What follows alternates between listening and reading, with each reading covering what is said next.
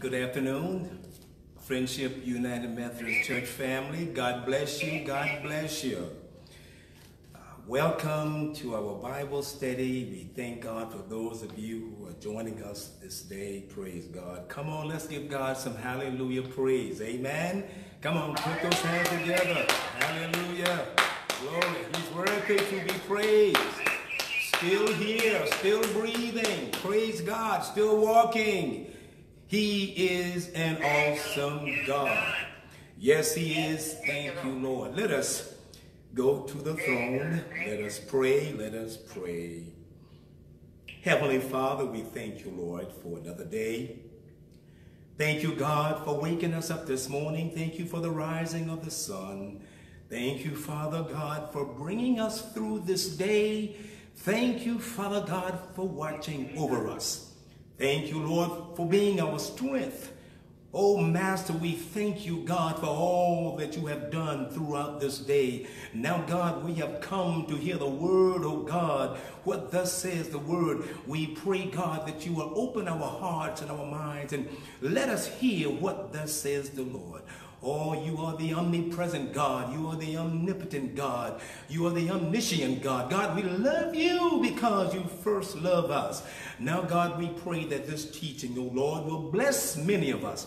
We pray, God, that it will transform lives and change hearts, oh God. Renew minds in the mighty, awesome name of Jesus the Christ.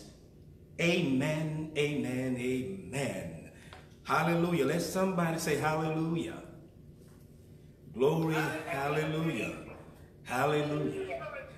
Saints of God, for the past few weeks, we have been teaching from the theme, Love is the Greatest Gift. And praise God, for the past few weeks, I've been teaching on the description of love. The description of love, praise God. And all this is taken from 1 Corinthians chapter 13. And saints of God, I challenged you last week to read 1 Corinthians chapter 13 for 7 days, which started last Thursday. Tonight will be the last teaching on the series. And saints of God, don't stop reading 1 Corinthians chapter 13. It will change your heart. I promise you, it will bless your life. Amen. That's why Paul tells us love is the greatest gift. Amen. How many of you love everyone? Praise God. I'm so glad I have a heart to love everybody, saints of God. I love everyone, all of God's people. And there is nothing you can do about it. Hello, somebody. For the past few weeks, we have learned so much about love. We have gained so much wisdom and knowledge and understanding in regards to God's love towards us and love towards God and our love towards our neighbor. We have learned so much, saints of God. This afternoon, we will certainly continue with the teaching, the description of love. Amen. Praise God. And the description of love, saints of God, it teaches us how to live in expectation. It teaches us how to love like Christ. It teaches us how to be followers of Jesus Christ. Amen. Praise God. Now, if you will, allow me to just read for your hearing 1 Corinthians chapter 13, and I'm just going to read verses 4 through 6, and this is just a summary of what we have gone over, and then we will begin the teaching with verse 7. Amen. Verse 4, 1 Corinthians chapter 13. I pray you have your Bibles nearby. Praise God. Never leave home. Have that Bible in every room, saints of God. Praise God. We need the Word. The Word is our sword. Amen. Praise God. 1 Corinthians chapter 13, if you will. I will begin reading at the 4th verse. Hear this. Give you just a few moments to find it. Praise God. Hallelujah. Glory. Hallelujah. I am excited about love. Saints of God, I am so excited about love. I love God. I love Jesus. I love the Holy Spirit. I love you. And some of you haven't even met you yet. I love you. Hallelujah. Verse 4. Hear what it says. Love suffers long and is kind. Love does not envy. Love does not parade itself. Love is not puffed up. Love does not behave rudely. Does not seek its own. Is not provoked, thinks no evil, does not rejoice in iniquity, but rejoices in the truth. Amen, somebody. Praise God. Saints of God, I pray to God that you are not only listening, but I pray that you are hearing God's word. Listen, we listen through our mind, but we hear within our hearts. I pray to God that you are receiving the word. We will begin the teaching tonight at verse 7. Hear what it says. Verse 7. Love bears all things. Love bears all things. Hallelujah, somebody. The word for bear also means, could be translated covers. Amen. Either way, Paul brings an important truth along with 1 Peter chapter 4, verse 8. And it tells us, and above all things, have fervent love for one another. Let me read that again. Have fervent prayer. Have fervent love for one another. For love will cover a multitude of sin. And saints of God, this is so true. Love will cover a multitude of sin. God is love. Jesus is love. God forgave our sins. Jesus died for our sins. Hallelujah, somebody. Listen, God puts up with us. Amen? Hallelujah. Now, saints of God, now this doesn't mean it doesn't give us the permission to go out and sin, should I say, knowingly. Amen? You just don't go out and sin because you know God will forgive your sins. Yes, he will. But what it does mean is that Jesus died to take away the sins of the whole world, the universal sin, even our personal sins. Let us not put God through the test. Just because he is faithful and just to forgive our sins, let us not use God to glorify our personal sins. Amen. And you know, some people do this. They know that they're about to sin, and some of them even ask God for forgiveness before they even sin. Well, listen, you're not perfect people. You're not perfect. Yes, you will make some mistakes. But saints of God, we must learn from our mistakes and continue to try to do the right thing. Amen? Next, love believes all things. Love believes all things. Love believes the things of God. Love believes the truth. Now hear this. Christians supposed to tell the truth at all times. Believers, we are called to tell the truth at all times. God is true to us, and we must be true to him. We also must be true to our neighbors in spite of how they treat us. Amen? 1 John chapter 4, verse 20 tells us, if someone says, I love God and hates his brother, he is a liar. Hello? Now, saints of God, I'm not calling you a liar, but it's in the word.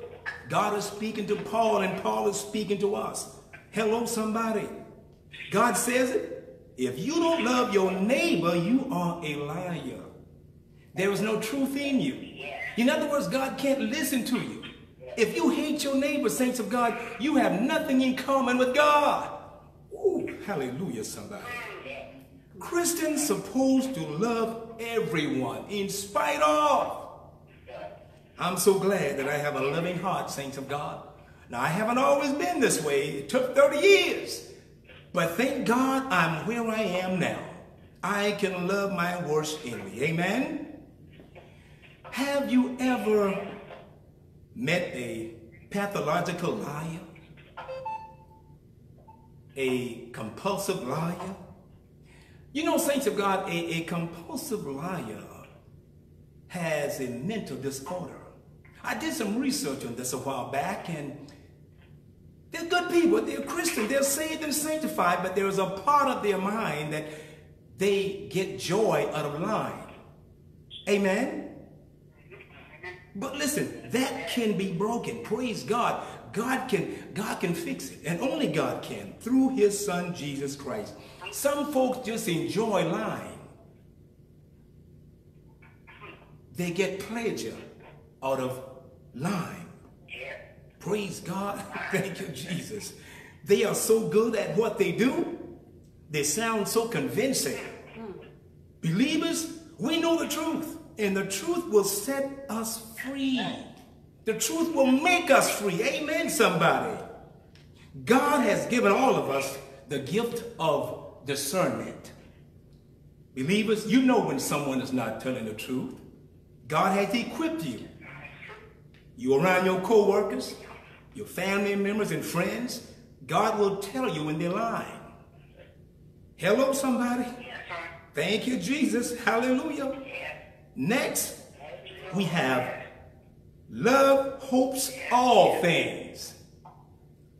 Love hopes all things. Love has confidence in the future. Praise God. When hurt, it does not say it will be this way forever. No sense. Love hopes for the best, and it hopes in God. Believers, always hope for the best for your neighbors. Hello, somebody. Hope for the best for your enemies, and God will give you his very best. Saints of God, you have really got to get in this word to understand how to get your blessing from God. Oh, glory, hallelujah. Thank you, Jesus. Believers always encourage God's people, and he will keep you encouraged. That's a promise. That is a promise, saints of God. Listen, don't put folks down. Don't talk about folks. Don't gossip about people. I don't care if she is a drug addict. I don't care if she has lost their direction. Encourage them. You are a minister in your own way.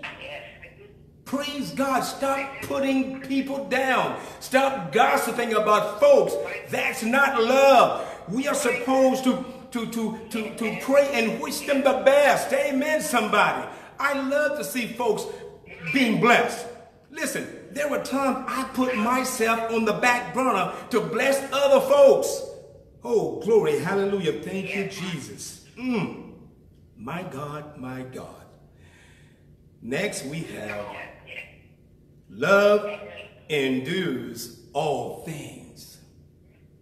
Love endures all things.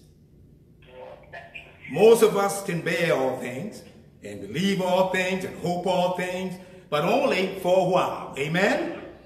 The greatest of agape love is it keeps on bearing, believing, and hoping. It doesn't give up. It destroys enemies by turning them into friends. How many times have you had someone on your job that you know didn't care much for you? But you tried to love them.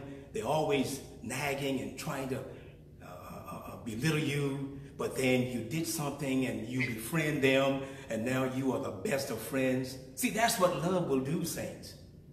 Love will make your enemies your best friend. Can I get a witness, somebody? Hear this. If your enemies are angry with you, just be steadfast, unmovable. Don't let them conquer you by driving you into a bad temper. No, saints of God. Stand fast in love. Endure not some things, but all things. Whatever that enemy throws at you, endure it, saints of God. Be like Jesus. He will fix it for you. Listen, vengeance does not belong to us. Vengeance is God. Sometimes when you try to fight your own battle, you lose. Oh, glory, hallelujah. Thank you, Jesus. Saints of God, I feel mighty good. And let me share this with you, saints of God. Hear this. Here's a question for you. How many of you have had an encounter with a neighbor, an enemy? You got angry. I mean, angry.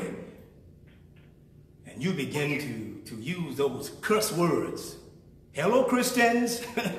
You begin to curse and all kinds of words came out of your mouth. Listen, that's not you. If you a cusser, you know, I said to my former church, I told my former church, there's a difference between cursing versus cussing. See, when you curse, you use those three small words. But when you start cussing, you throw everything down, man, and you begin to use some words that God don't even know. Come on, somebody. Listen, it's not about that. You have got to control yourself through the Holy Spirit. Amen, somebody. Glory, hallelujah. I can't tell you when last I got upset. I don't even know, saints of God. I was a teenager. I don't let nothing upset me anymore. Even though the enemies will come at me, praise God, they gossip about me. But listen, I am cool, calm, and collective for Jesus. I'm not going to let the devil move me in the right direction, in the wrong direction. Praise God. Finally, we have come to the end. Love never fails. Love never fails. Listen, saints. Love never fails. My God, my God. Husbands and wives, let me share this with you. Yes, you may have some differences, some division, some separation. If you love each other, love will never fail. You've got to trust Jesus in your marriage. I don't care what one has done, saints of God. It doesn't stop there. Let me help somebody out here. It doesn't stop there. Love never fails. You've got to, listen, you've got to commune and talk to God and talk to Jesus and talk to the Holy Spirit. Holy Spirit, fix this marriage for me before you depart, before you divorce. That's what you got to do, saints.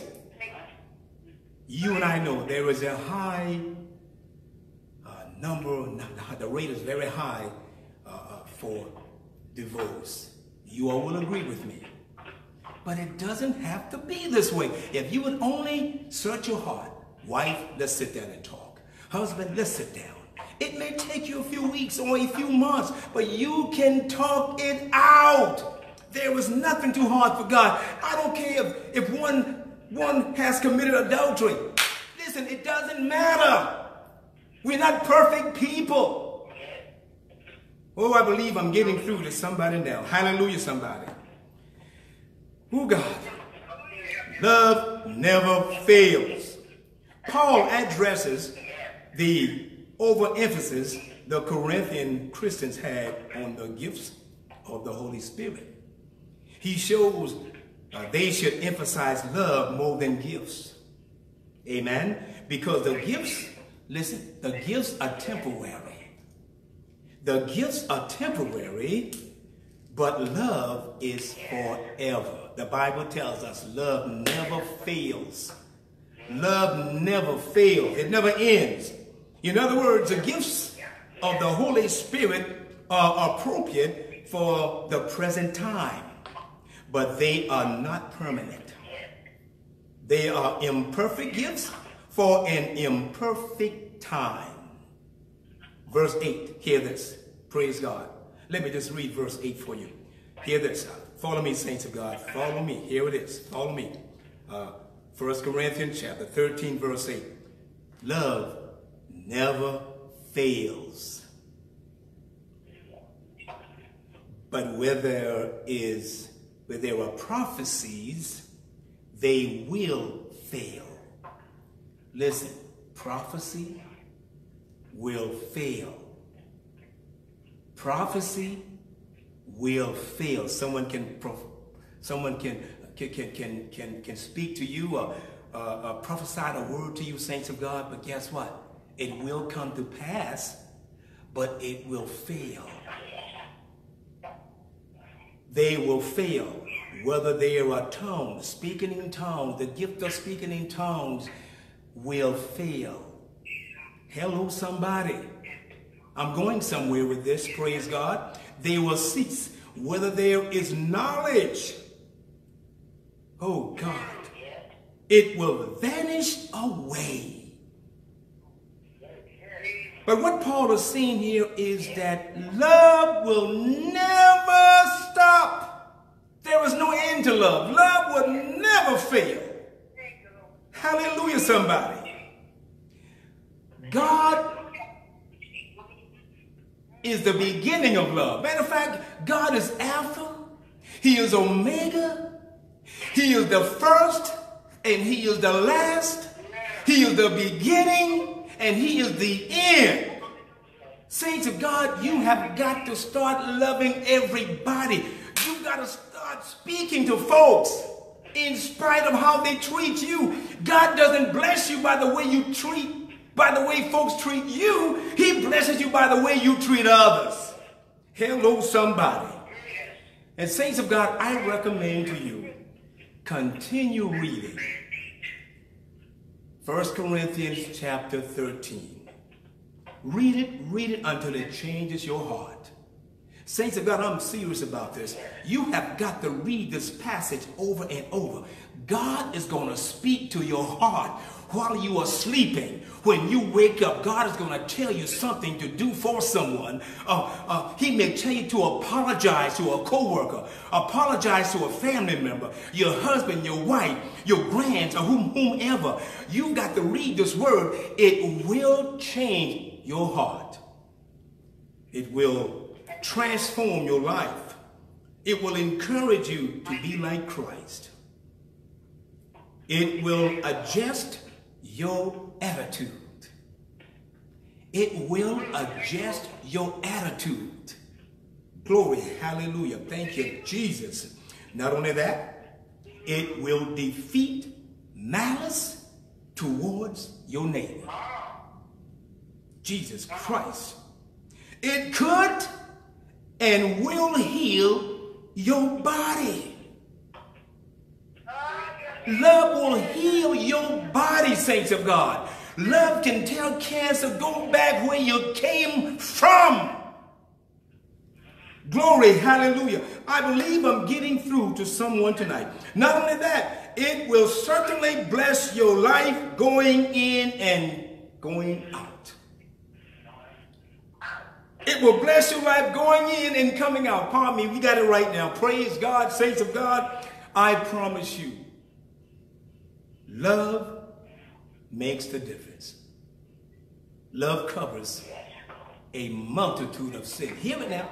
Love covers a multitude of sin. Read first 1 Peter chapter 4, verse 8. Listen, if you can love, God can do some great things in your life. Hello, somebody. Saints of God, I pray to God that you have received this word today. I pray it has truly renewed